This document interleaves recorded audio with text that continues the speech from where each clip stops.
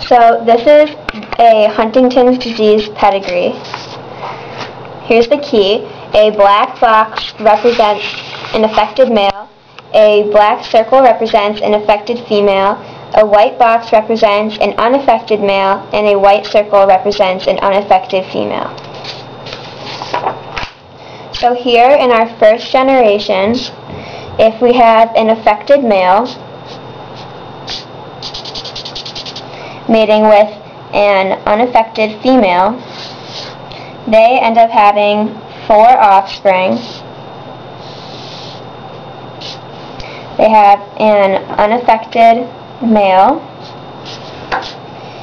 an affected female,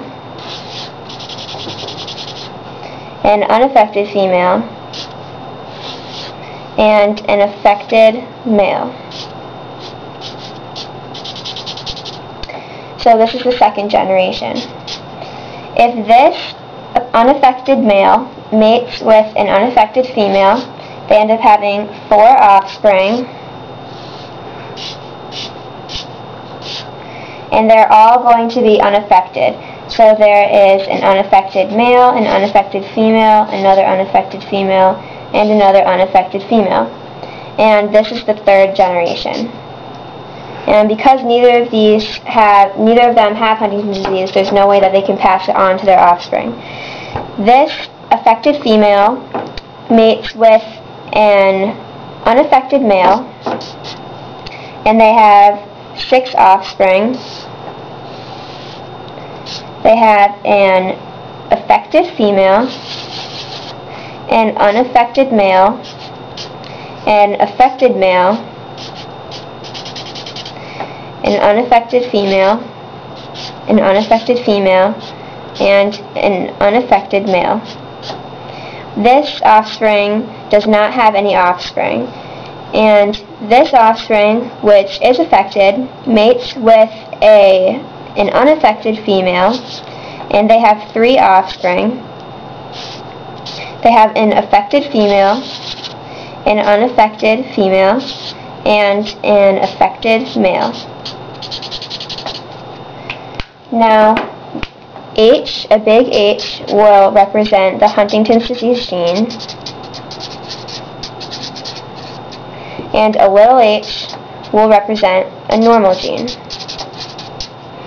So this affected male has Huntington's disease, so it will be big H, little h.